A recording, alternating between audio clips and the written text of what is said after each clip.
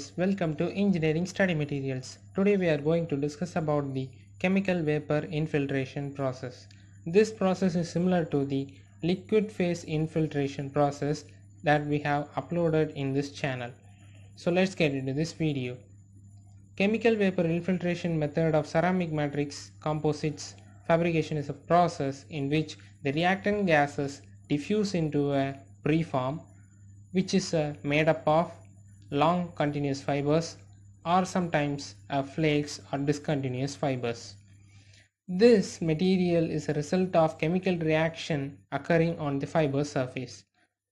The deposition fills the space between the fibers, forming the composite material.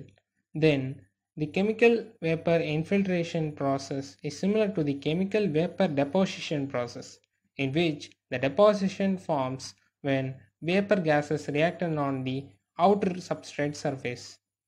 If the large amount of material is fibrous form is added, then it is called chemical vapor infiltration. If the matrix material is small, it is called as chemical vapor deposition. Then there are the three modifications of the CVI. The temperature gradient CVI.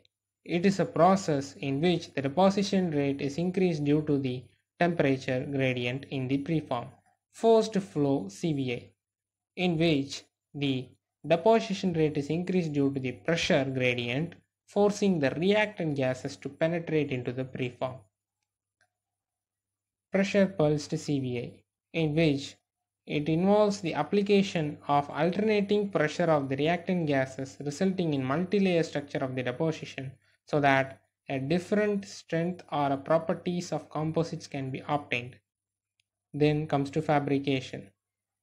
Fabrication involves the preform is placed in a container which is surrounded by a heater only on the top surface.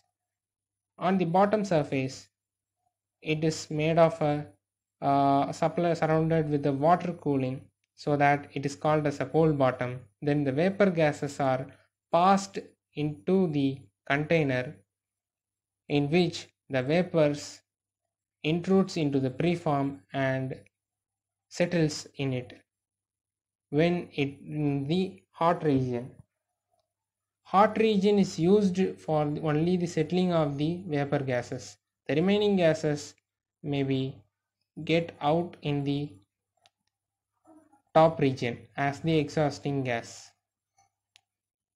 This scheme of chemical vapor infiltration process is shown. The presented process combines both the temperature gradient, that is the hot region or a furnace, and a pressure gradient, such as the bottom surface is supplied with the pressurized gas or a vapor, for the reduction of the densification time. Temperature gradient in preform is achieved by heating the top region of it when the bottom region is cooled.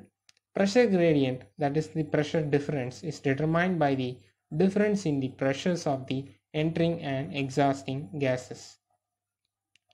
This is another diagram showing the same process, such as a container containing a preform.